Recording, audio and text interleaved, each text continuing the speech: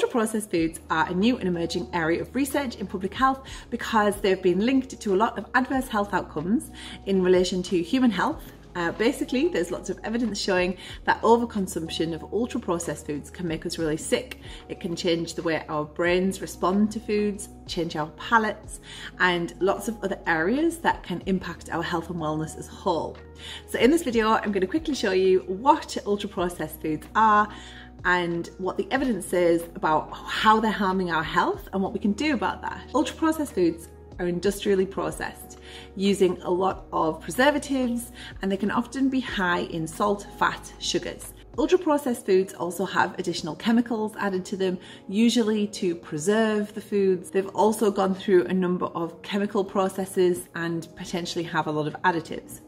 A really good way to test if you are buying an ultra-processed food is to have a quick look at the ingredients. If there's like a lot of ingredients, so if you've got 30 ingredients for a pizza, then you could probably look at that and think, is that quite a processed food? It's a bit of an indicator that it probably is due to the sheer number of ingredients, because a lot of those ingredients will be things like preservatives or things that are involved in processes when the food is being manufactured.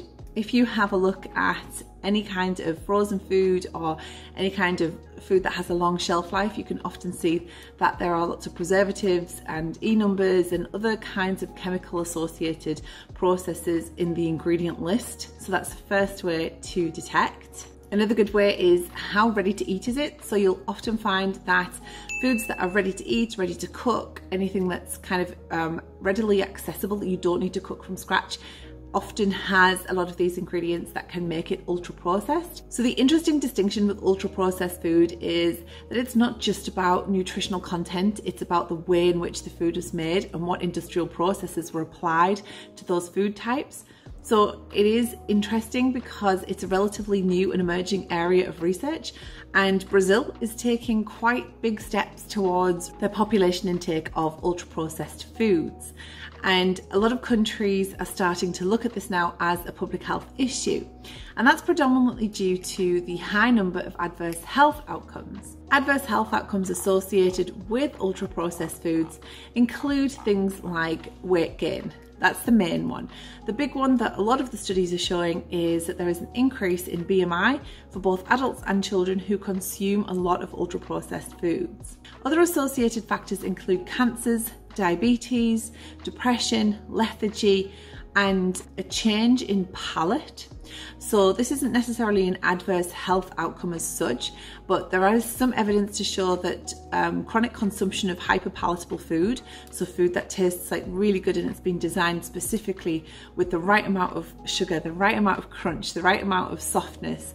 So there's some really serious science goes behind making foods hyperpalatable. When you become used to consuming hyperpalatable foods, your brain will reflect this and you will build new neural pathways that will always seek out, whether you realize it or not, other ultra-processed foods.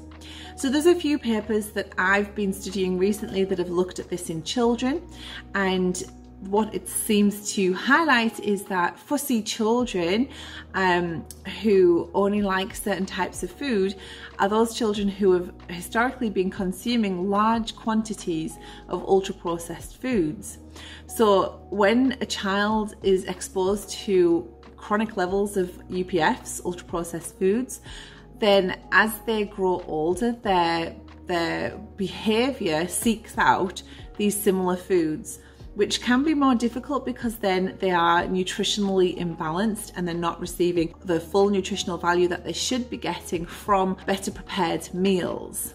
So there are lots of adverse health outcomes associated with consuming ultra-processed foods. Other factors also include things like metabolic syndrome, damage to DNA, but also if you are already overweight, then you are giving additional health concerns and health challenges to somebody who is already trying to explore ways to regulate their weight status. So what are the categories of ultra-processed foods? The first category is natural ingredients, and these are called unprocessed or minimally processed foods, and these are things that are in their natural and raw format, so things like nuts, fruits, vegetables. Even if the food is chilled or frozen, That's also classed as a group 1 food. Then you've got group 2 foods, and these are things that are partially processed or processed culinary ingredients. So these are things that you need to cook a full meal with. So things like oils, butters, fats, sugars, molasses, honey, maple syrup and salts. And these are ingredients that you wouldn't necessarily eat on their own, so you wouldn't necessarily eat salt or oil on its own, but they are important when you're making a meal from scratch. So ideally, a lot of the foods that we should eat should come from group 1 and group 2 and group 3.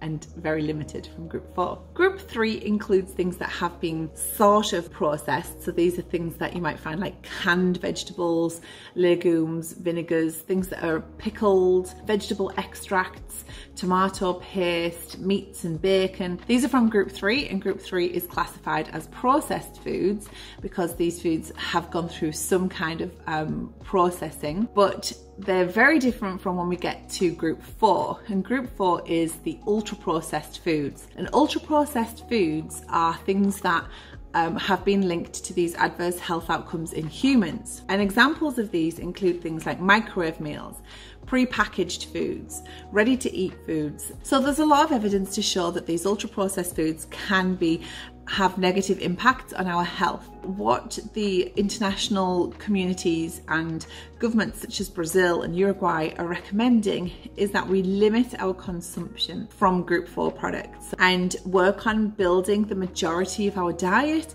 from foods that you will find in groups 1, 2 and 3. So basically cooking from scratch to improve our overall health and wellness. This is also interesting because there's also a lot of emerging research around the role of plastics and microplastics in our food. And what you'll often find is that a lot of ultra processed food is stored in plastic containers like microwavable meals. It's this degradation of the plastic under high heats that evidence is emerging to show that some of these plastics can also be harmful to our health and also our mental health. So there's obviously some emerging papers around the role of ultra processed food in depression, but we've also seen that in studies around depression, people who exhibit depressive symptoms also have a diet that is not made of foods from groups 1, 2 and 3, or that it's very limited in its foods from 1, 2 and 3. So there are lots of interlinking factors relating to mental health, metabolic disease, weight gain,